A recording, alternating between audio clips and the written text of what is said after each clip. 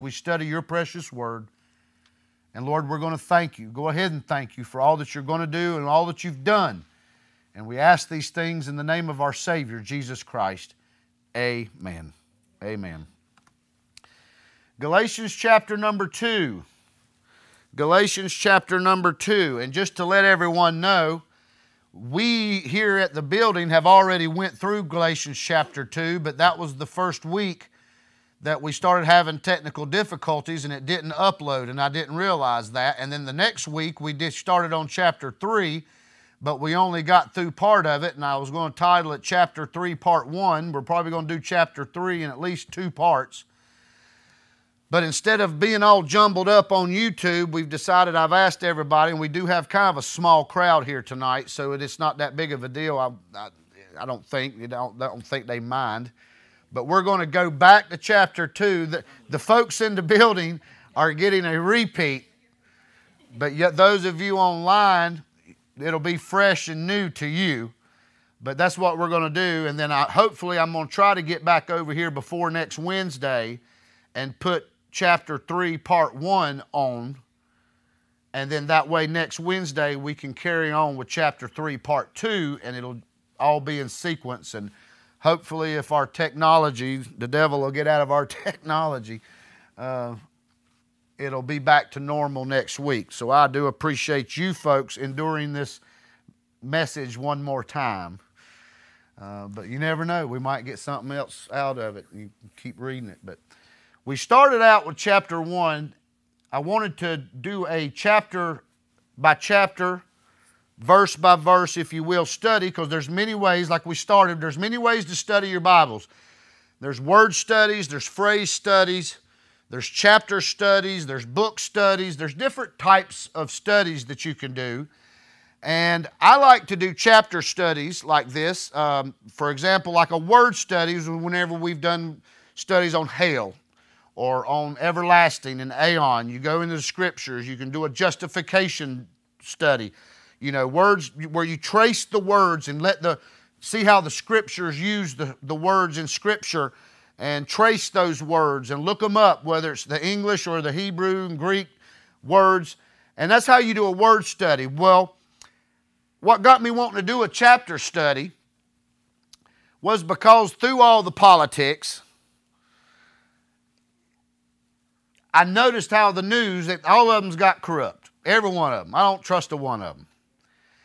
And it's because you can take, you know what they call sound bites. They can take sound bites of what someone said and build something and create their own narrative.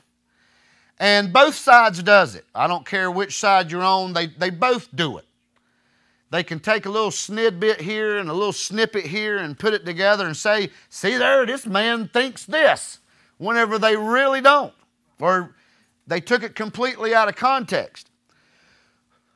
Well, that same thing can take place in teaching, in the Word of God. You can take sound bites, if you will, out of the Scripture and basically build your own story. And for example, I remember here, you know, how you can get over there and talk about how in John 3:16, the Bible says that whosoever believeth in him shall not perish, but have everlasting life. And then they'll take you over there to Luke chapter 16 and see right here the rich man. He lifted his eyes up in hell. See there, ladies and gentlemen, if you don't believe in Jesus one day, you're going to go to hell.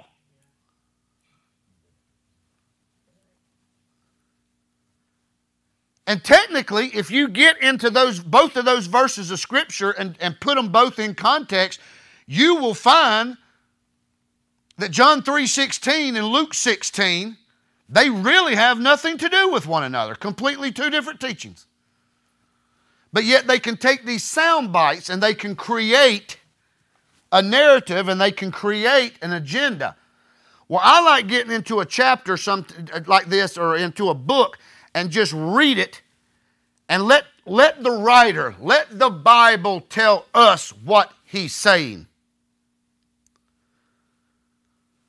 And we started with Galatians chapter 1, and the reason I did that is because Galatians always sticks out to me because they were a legalistic church. They started going back to works And we come out of a legalistic church. So I like going through Galatians because you can kind of compare the old way to what Paul was correcting them. But in chapter 1, you saw where basically Paul came in with greetings, greeting the church at Galatia. And then shortly, as soon as he starts writing the book, Paul goes right in and starts setting the theme in which he was writing them, which is in verse number 6. He says, I marvel that you are so soon removed from him that called you into the grace of God unto another gospel, which is not another, but there be some that trouble you and would pervert the gospel of Christ. He goes right in, and this is pretty much the theme of the entire book, is Paul is writing these people to correct them of them being so soon removed. People had come in and began, and he spends chapter 1 here, and you go back and you'll see where he reminds them. He's like in verse 13, he says, for you have heard of my conversation in times past in the Jews' religion, how beyond measure I persecuted the church of God and wasted it. He was laying his foundation saying, I know you, I used to be who I was. Remember who I was compared to who I am now. And he was having to remind these people, I'm not the old Saul. Matter of fact, there's a lot of them, they were afraid of him because they had heard. Because look in verse number 23, he comes and he says, but they had heard only that he which persecuted us in time past now preacheth the faith which once he destroyed, and they glorified God in me. They had heard this man that once persecuted them was now preaching the faith that he once tried to destroy. Now remember, as you go into chapter 2, chapters and verses and punctuation was not put into the Bible until the 1700s. So as you're reading, you've got to remember, this is an entire letter. This is an entire letter. There was no chapters and verses. So as he comes out of chapter 1 in our Bibles, he keeps reading, and he says, look in verse 18 of chapter 1, he says, then after 3 years I went up to Jerusalem to see Peter and abode with him 15 days. This is after Paul had explained that I received this gospel not of man, but of God. He said that I did not go up to Jerusalem, like in verse number 17, neither went I up to Jerusalem to them which were apostles before me, but I went unto Arabia. That's out in the desert. And I mentioned how it's good for us to get away and returned again to Damascus where Paul, it all began with Paul. But then after 3 years, he went up to Jerusalem and spent 15 days with Peter. But then in chapter 2 it begins, and he says, then 14 years after, I went up again to Jerusalem. He went again up to Jerusalem. Now when you read about Jerusalem in the Bible, that is the main hub for who? The Jews. That's their capital. It definitely represents the Jewish nation there. He says, after 14 years, I went up again to Jerusalem with Barnabas, and he says he took Titus with me also. He says, and I went up by revelation. It was revealed to him by God. He went there by revelation, and what did he do? And communicated unto them, who's them? Those in Jerusalem. And communicated unto them that gospel, not just a gospel, not just any gospel, that gospel which I preached among the Gentiles. But he says, privately to them which were of reputation, lest by any means I should run or had run in vain. Paul knew his life was in danger by preaching the gospel among the Pharisees, just like he was one that tried to kill believers. Now he is a believer. So he knew his life was in jeopardy, and plus he did not want the ministry to stop. But look what he says in verse number 3. He says, but neither Titus who was with me, being a Greek, was compelled to be circumcised. And that because of false brethren unawares brought in, who came in privately to spy out our liberty, which we have in Christ Jesus, that they might bring us into bondage. Now, I need you to try to put yourself in these people's situation, getting your imaginary time machine and go back and take into consideration what Paul is saying here. Titus was not compelled to be circumcised. Why do you reckon he was not? There was people there, just like in the next verse says, false brethren. He called them false brethren. They appeared to be brethren, but they were not. And it was because of what he had warned them in chapter 1 that there was some among you that are preaching another gospel. And he says that you were so soon removed from the grace of Christ unto another gospel. Any other gospel other than grace is another gospel. And the fact that Titus was not compelled to be circumcised tells us that some of these people were adding to their salvation. No doubt, just like there was some people that believed in Jesus, I believe it was the Sadducees, they began believing, but they didn't believe in a resurrection. They were the ones that did not believe in a resurrection. And I want to remind you that it was in the book of Acts that Paul reminded us and tells us that it is him that I have not shunned to declare unto you all the counsel of God. Paul received this revelation from Jesus Christ himself when he got knocked off his horse on the way to Damascus.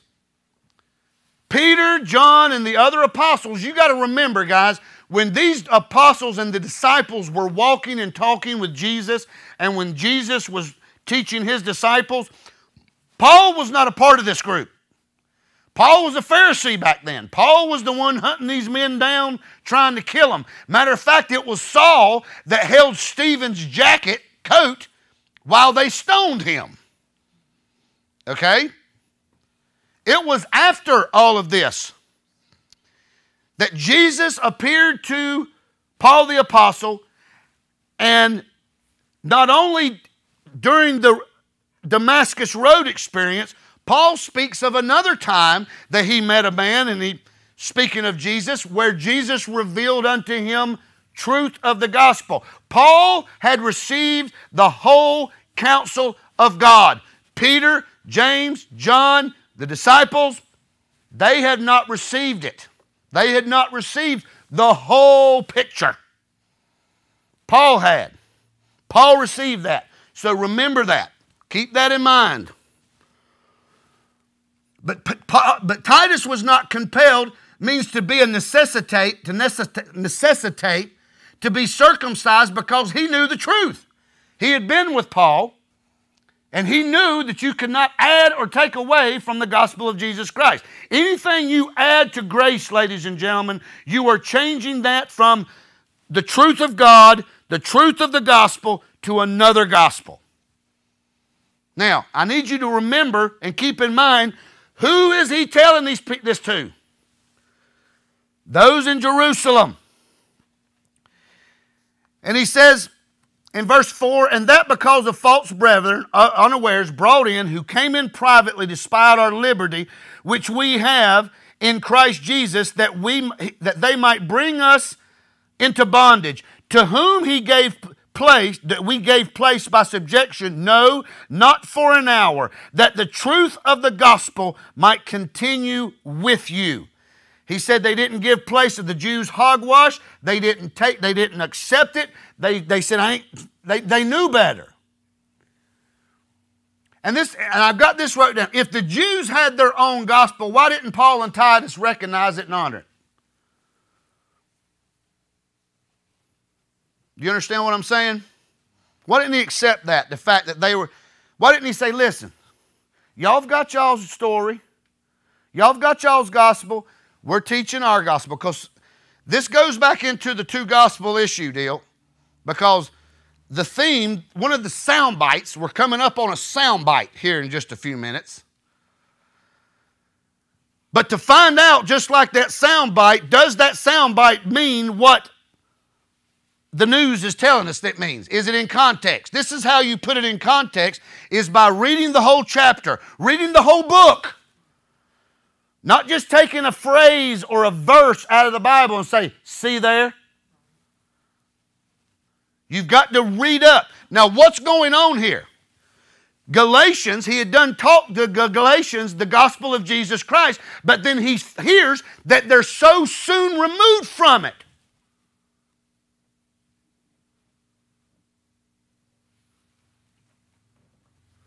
Okay? How were they removed from it? And it was by those that had perverted the gospel. It wasn't the fact that these people wasn't... All good lies has got some form of truth in it. You know it. I mean, I went to a Baptist church for 17 years, and everything I learned over there was not a lie. I mean, I learned a lot of good stuff over there, scripturally. But then it's mingled in, and when you mingle this other stuff in, that's when it becomes a lie. So he said they had perverted the gospel itself. They had taken the gospel and done something to it to make it a lie. Well, he goes on and says that Titus, and he just says this, which automatically should tell us they're teaching circumcision too. What they were doing was, yes, it's Jesus, but... Yes, I know you come to the altar that day and accepted Jesus Christ, but do you tithe? You get what I'm saying? Well, you know, I know it's by grace, brother. I know it's by grace. But a real Christian will cut that hair. Them dresses will get long. See, and that's all they're doing. They're tacking on things. Grace is grace, ladies and gentlemen. Now, if God compels you to cut your hair, cut your hair. If He don't. Has nothing to do with your salvation. These people were starting to tack things on to the salvation, saying, yeah, but. There is no but, and that's what Paul was writing these people, saying, these people, they've come in, and they've taken you away from what I taught you. And he says, I went to Jerusalem, and what did he say? I preached the same gospel to them in Jerusalem that I was preaching to the Gentiles. To me it does, Harold. To me it does. And we're getting there, but I want you to look at the whole picture. We're letting the Bible tell us. Remember, we're not telling the Bible what to say. We're wanting the Bible to tell me what to believe. That's what I did back in the Baptist church, y'all. I already knew in my brain, I had an idea, I had my own story of what the Bible said. I just needed to get in here and find Scripture to back it up. You get what I'm saying? And guess what? When you do sound bites, you can do that. But not when you hear the whole video. Not when you watch the whole interview. Then that little sound bite that people are trying to take out of context suddenly makes sense because you watched the whole interview. Not just the sound bite.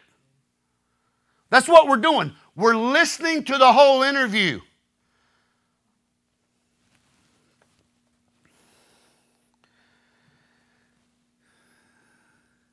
Paul said in verse 5, we didn't give place for an hour, that the truth of the gospel might continue with you. They stood up to him. He says, but of these who seem to be somewhat, that phrase, that them to be somewhat, it means those to be consulted. In other words, the learned ones. In other words, the ones that were teaching, the teachers, the preachers, the people that people turn to for information. These were the ones coming up to Paul saying, no, Paul, let's explain something to you. And listen to what he said. He says, but of these who seem to be somewhat, whosoever they were, it maketh no matter to me. God accepteth no man's person. For they who seemed to be somewhat in conference added nothing to me. That phrase, added nothing to me, means they didn't teach me anything. In other words, they came to Paul trying to school Paul, and Paul would come back and and he basically showed them like, this old boy knows more than I thought he did. They thought they were going to teach him something. He ended up teaching them something. But look what he says in the next phrase, contrariwise. He said, they didn't add nothing to me, but contrariwise, when they saw that the gospel of the uncircumcision was committed unto me, as the gospel of the circumcision was unto Peter, for he that wrought effectually in Peter to the apostleship of the circumcision, the same was mighty in me towards the Gentiles. We'll stop there for a second. Here's the soundbite. Right there's the soundbite. Verse 7. But contrariwise, when they, who's the they? Those of reputation and those in Jerusalem that thought that were perverting this gospel. And these men that had come, that Paul was speaking with, when they saw that the gospel of the uncircumcision was committed unto me as, and I'm going to notice this, you see, if y'all got King James Bibles, that next, the gospel is italicized. That means it was added. So, but contrariwise, when they saw that the gospel of the uncircumcision was committed unto me as of the circumcision unto Peter, for he, now keep in mind, back in chapter 1, he says he went up to Jerusalem to see Peter and abode with him 15 days. Wonder what they talked about. The football scores? Think him and Peter were talking about the weather? What you reckon they were talking about? Huh? Potluck? Yeah, pot roast. Potluck recipes. They exchanged recipes. Reckon they talked about the gospel? You reckon they talked about Jesus? You reckon?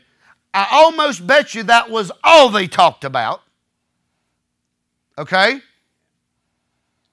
And when these men, now remember, these men had accepted Peter and Paul and Peter and James and John. See, the apostles were accepted because they knew they were all.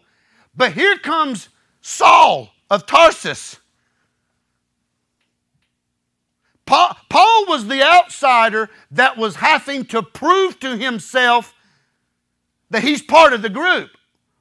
The same Jesus that taught you in person, I've seen him on the road to Damascus. Paul was having to prove to these men, I've seen the risen Savior. Jesus saved me. I believe the gospel now. I now believe it. Matter of fact, I not only believe it, but God has called me to be the apostle to take this gospel to the Gentiles. He's been talking to Peter for 15 days.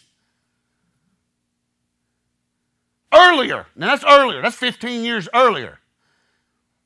And remember, they couldn't get in their cars and just ride around. I mean, they visited somebody. It might be 10 years before you see somebody again because, Lord, you know how long it took to travel? But you get what I'm saying. It just wasn't like it is today. You couldn't get on the internet and, hey, how you doing, Peter?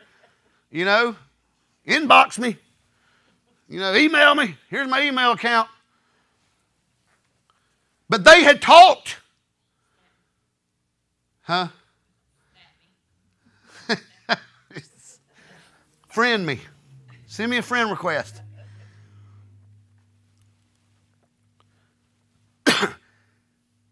But he says that they tried to educate him. He said they added nothing to me but contrariwise. What does contrariwise mean? However, or the opposite, when they saw that the gospel was committed unto me, unto the Gentiles, like it was unto Peter. Now the soundbite has been used, ladies and gentlemen, that verse 7 teaches that there are two separate gospels. Remember that, because we're not done.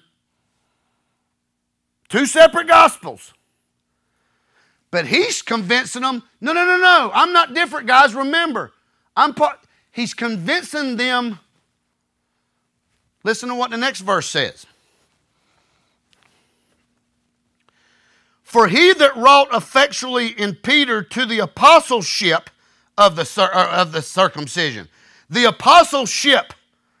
In other words, that was his ministry. Peter's ministry was to the circumcision. The same was mighty in me towards the Gentiles. It's the same, just towards what? Two different groups of people. See, Peter didn't get the call, even though Peter said in the book of Acts, he said that God first used for me to preach the gospel unto the Gentiles first. Peter admitted that and said that in the book of Acts. But that wasn't his ministry. Paul came onto the scene and God called him and told him to take this unto the nations. Okay? Keep reading with me. Verse 9, and when James and Cephas, which is another word, a name for Peter, and John, who seemed to be pillars, perceived the grace that was given unto me, they gave me and Barnabas what? The right hands of fellowship. You know what that means? And you got to remember, these people back then, guys, they were very traditionalists. If a man gave you the right hand of fellowship, you were in agreement with these people. They were in agreement. So once Paul was convincing these people, and James and Cephas and these people saw that they had the same grace and the same gospel, they gave them the right hand of fellowship. They said, we're in agreement. But what did they agree to do? They gave me and Barnabas the right hands of fellowship, that we go unto the heathen and they unto the circumcision.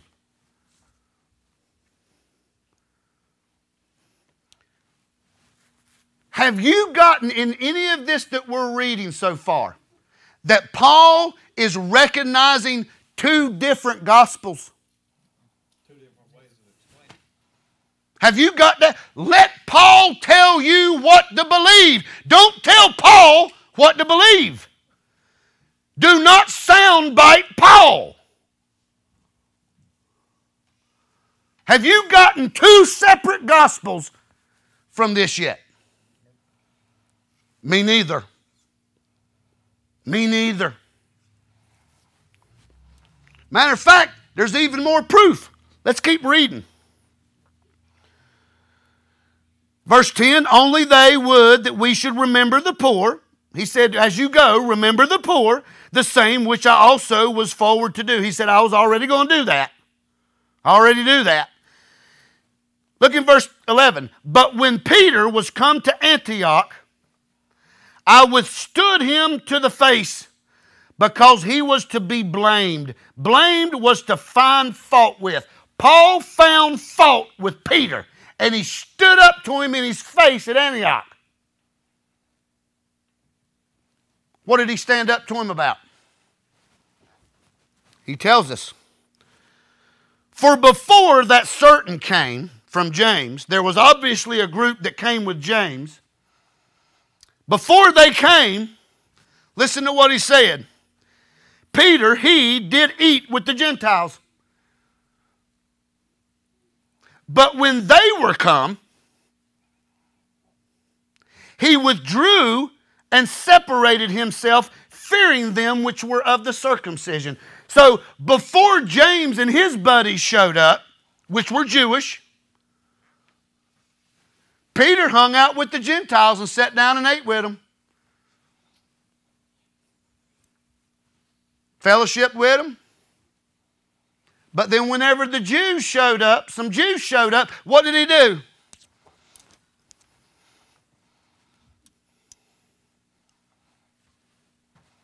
And Paul's sitting back there. Paul's over there at his table. You know, my mind goes back to a fellowship building. You know what I'm saying? Everybody's sitting around at their tables, eating dinner, having a good time. And suddenly James and a couple of his Jewish buddies come walking in, and Paul's over here to the side watching Peter. And Paul sees Peter. Peter sees James and them. And all of a sudden, Peter's all like, get away. Hey, James. Hey, guys. Hey. He didn't want to be seen with them. Well, Paul had a problem with that. Paul had a problem with that. And rightly so. Listen to what he says. He said he separated himself, fearing them which were of the circumcision, and the other Jews dissembled likewise with him. In other words, some other Jews did the same thing. Inasmuch that Barnabas, the guy that was with Paul,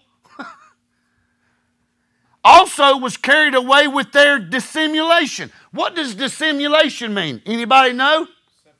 Their hypocrisy. Dissimulation means hypocrisy.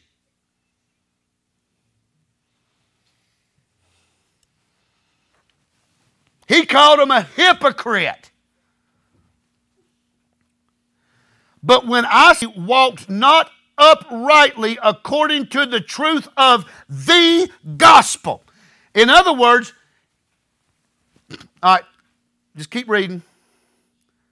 I said unto Peter before them all, if thou, being a Jew, livest after the manner of Gentiles, and not as do the Jews, why compellest thou the Gentiles to live as do the Jews? In other words, when he got up from them, that was teaching the Gentiles. Listen, my question is, what was Paul getting on to Peter for? Because what was Peter's hypocrisy? Because he was hanging out with the Gentiles? Because they didn't want to be seen hanging out. Because he didn't want to be seen and live. Was he living as the Gentiles? He said, why do thou that liveth after the manner of the Gentiles do, and not as the Jews? What do you mean? Whoa, whoa, whoa, whoa. That's not the teaching of the two Gospels. The two Gospels teaches me that Peter lived as the Jews and preached a different gospel, different set of rules for the Jews. And the Gentiles are supposed to be over here. But that's not what Paul got on to him about. He got on to him about getting up from the Gentiles and going over here and acting like the Jews. And he called them all hypocrites. Look back what he said. In verse 13, and the other Jews disassembled likewise with him. There was all kinds of Jews mingled up with the Gentiles, having a good time, fellowshipping. But then when certain high-ups came around, suddenly they separated themselves, and Paul called them hypocrites. Said, you're not following the truth of the gospel. The gospel.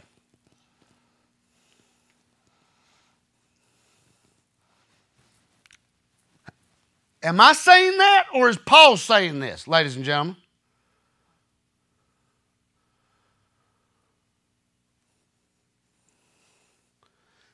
Here's the deal. If there were two gospels, Paul shouldn't have had a problem with Peter getting up. Matter of fact, Paul should have had a problem with Peter sitting down with the Gentiles. Paul should have come over to Peter and said, hey, you get away from these Gentiles. Don't you try to push your Jewish gospel on my Gentile gospel, boys. You get over there with your crowd and you teach the Jews what you're supposed to teach, Peter, and you leave the Gentiles up to me. Should that not have what the confrontation should have been? But it wasn't. They were all fellowship together, hanging out. He called their hypocrisy is when they did separate.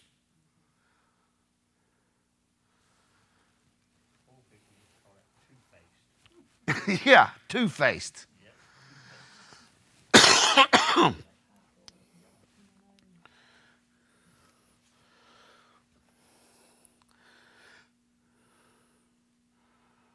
But when I saw that they walked not uprightly according to the truth of the gospel, I said unto Peter before them all, if thou being a Jew livest after the manner of the Gentiles and not as do the Jews, he said, that's the way you do, and because that's the way you're supposed to be.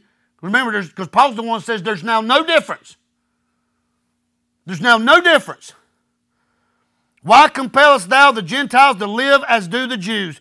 We who are Jews by nature are not sinners of the Gentiles.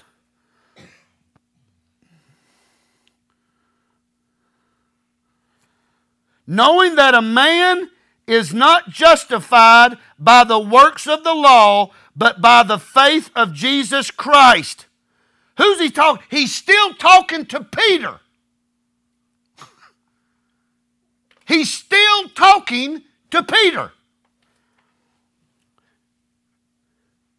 Even we have believed in Jesus Christ that we might be justified by the faith of Christ and not by the works of the law. For by the works of the law shall who? No flesh.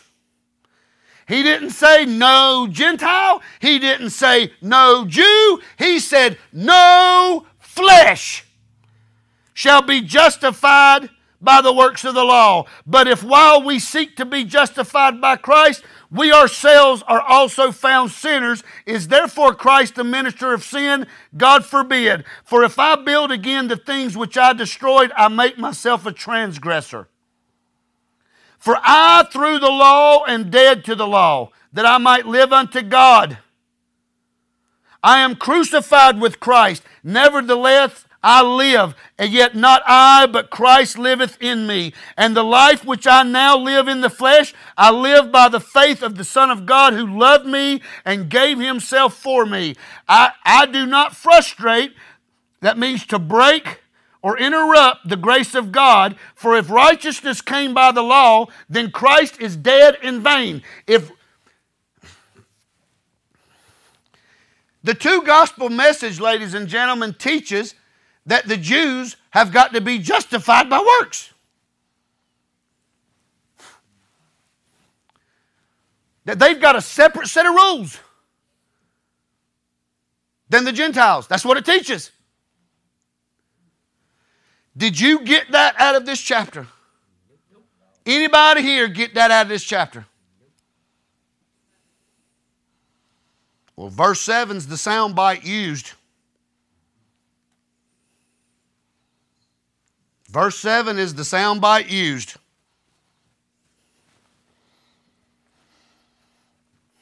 I didn't get it either. Now, I can certainly see, think about this. If you've never read Galatians ever, but somebody brought verse 7 to you, but contrariwise, when they saw that the gospel of the uncircumcision was committed unto me as the gospel of the circumcision was unto Peter, could you not see where they could take that verse of Scripture right there and say, see there, Paul had a gospel that went to the uncircumcision, and Peter had his gospel that he took to the circumcision. Couldn't you see where that could be twisted and made to think that? But when you put that verse in context of what he was telling the church at Galatia,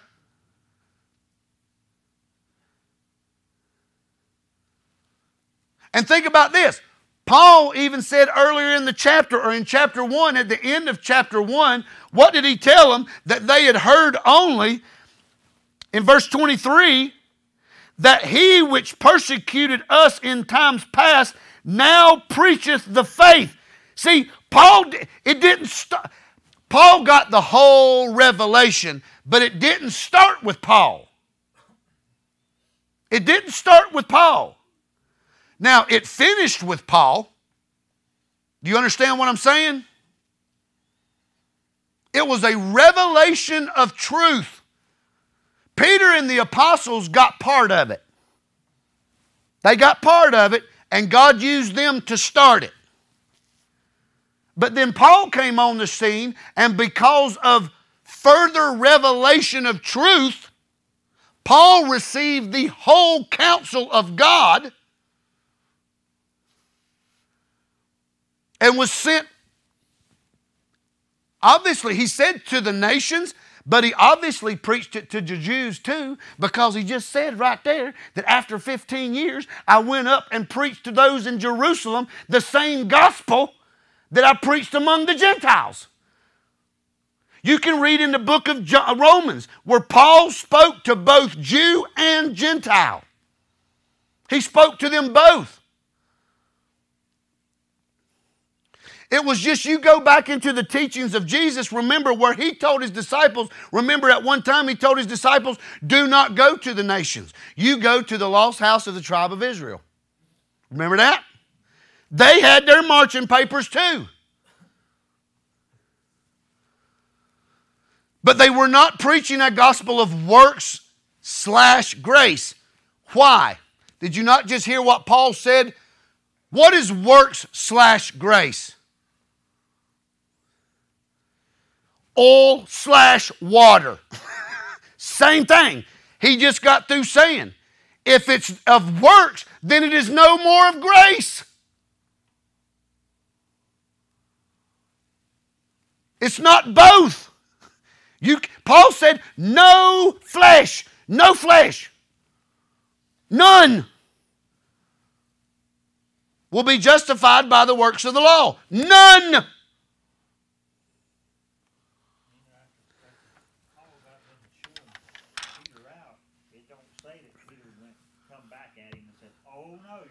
Right. Right. He probably turned red. Absolutely. And dropped his head. Yep.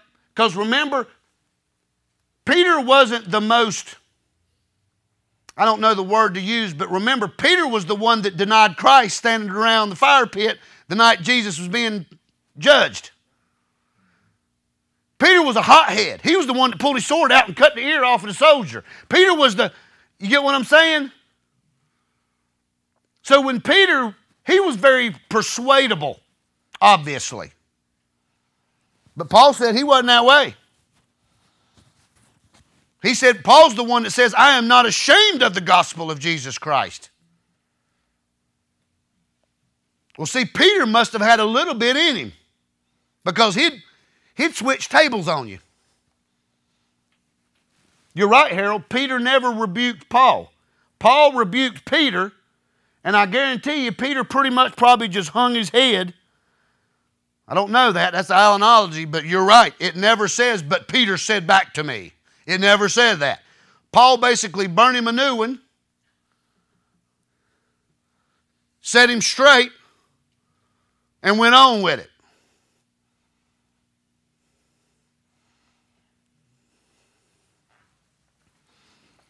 Chapter 2. Lord, thank you. Thy word is truth. We want to learn truth, Father. We want to hunger for truth. And we do pray that the Spirit of God will guide us in all truth. We thank you for this word. We thank you, Lord, for what you've given us tonight. We pray that you'll bless the messages to come. Bless those that hear it. Bless those that read it. And Lord, I pray that you'll continue to just guide us and direct us down the paths of righteousness and in your truths. And Lord, we love you. We thank you for loving us. In Jesus' name we pray. Amen. Amen.